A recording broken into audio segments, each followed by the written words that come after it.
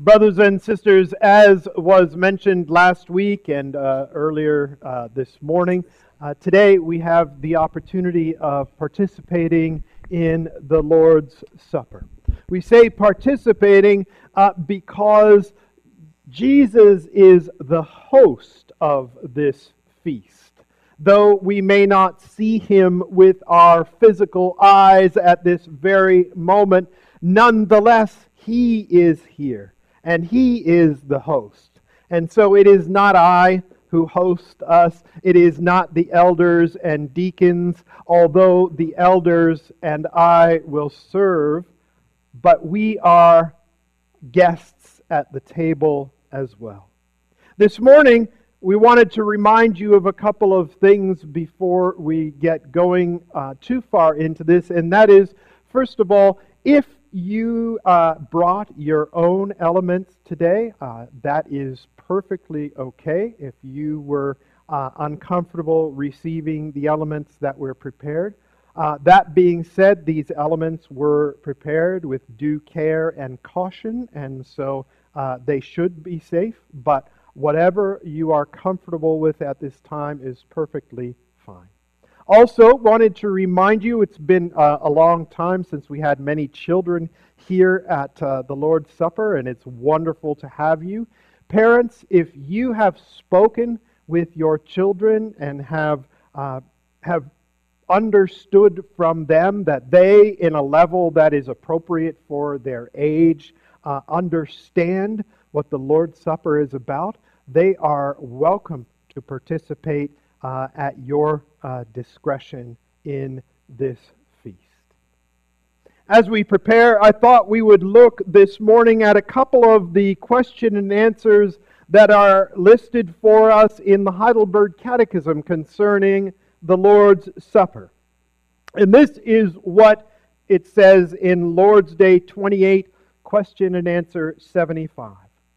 How does the Holy Supper remind and assure you that you share in Christ's one sacrifice on the cross and in all his benefits? In this way, Christ has commanded me and all believers to eat this broken bread and to drink this cup in remembrance of him. With this command come these promises.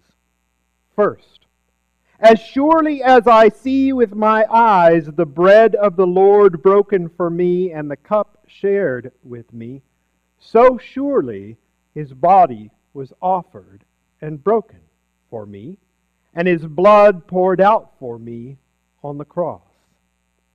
Second, as surely as I receive from the hand of the one who serves and taste with my mouth the bread and cup of the Lord, given me as sure signs of Christ's body and blood, so surely he nourishes and refreshes my soul for eternal life with his crucified body and poured out blood.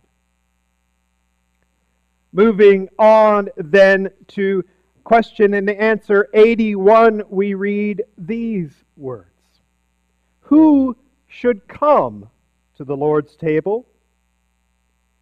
Those who are displeased with themselves because of their sins, but who nevertheless trust that their sins are pardoned and that their remaining weakness is covered by the suffering and death of Christ, and who also desire more and more to strengthen their faith and to lead a better life.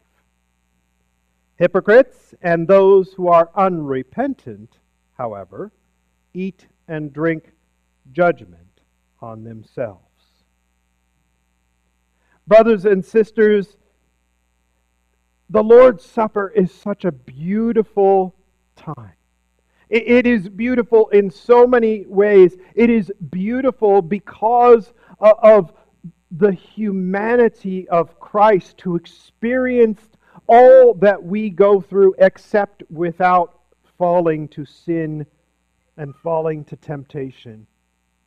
And at the same time, his divinity, his Godness, one together with the Father and the Spirit.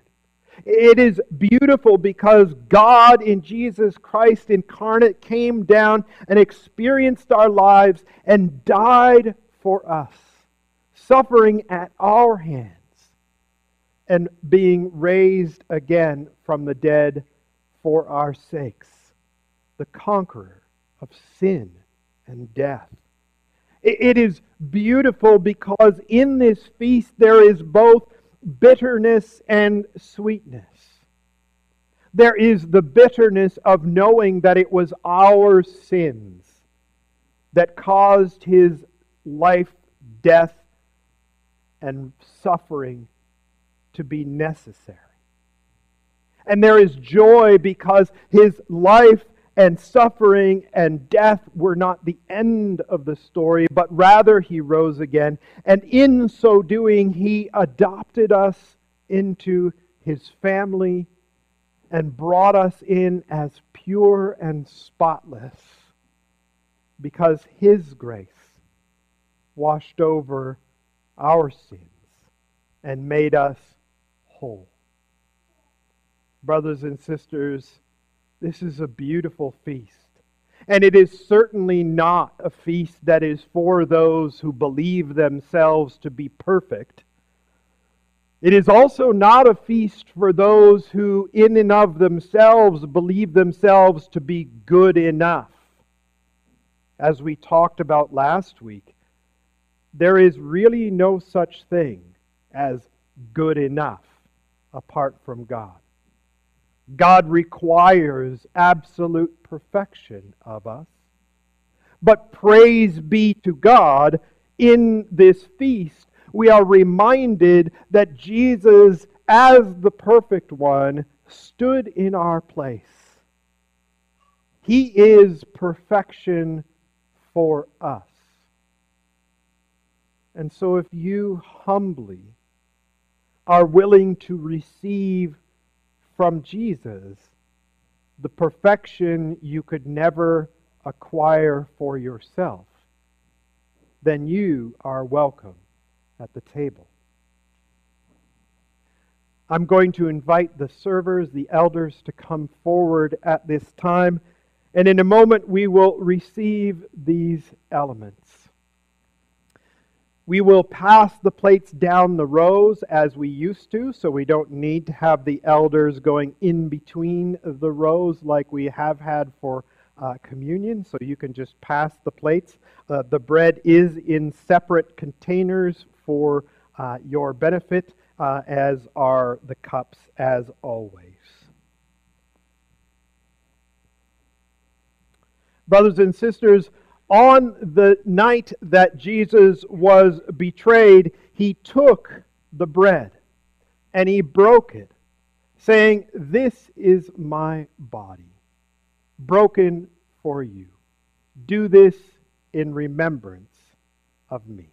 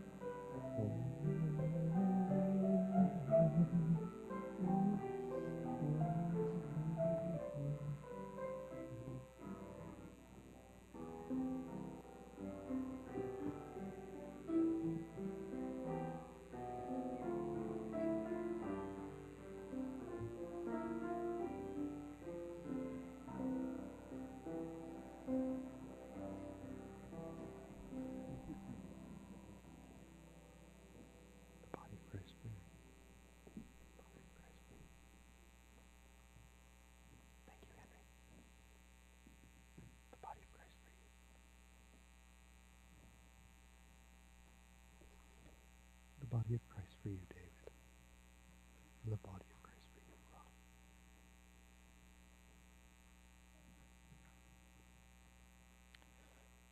Brothers and sisters, take, eat, remember, and believe that the body of our Lord Jesus Christ was given for the complete forgiveness of all our sins.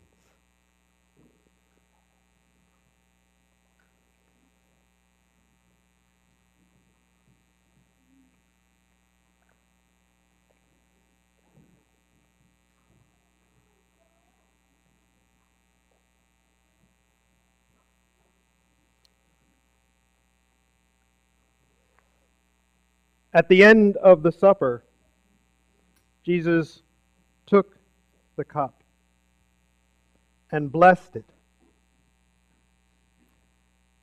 and said to his disciples,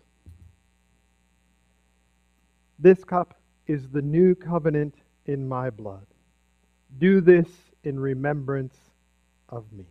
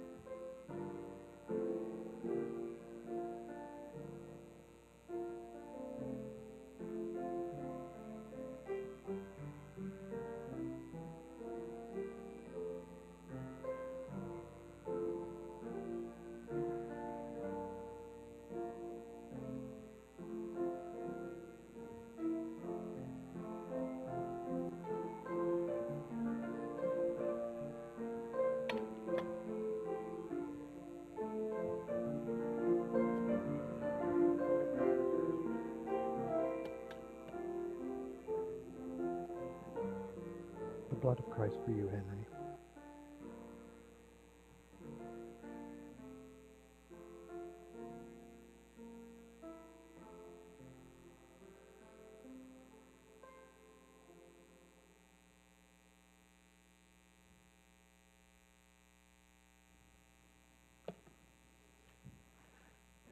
Take, drink, remember, and believe that the blood of our Lord Jesus Christ was poured out for the complete forgiveness of all our sins.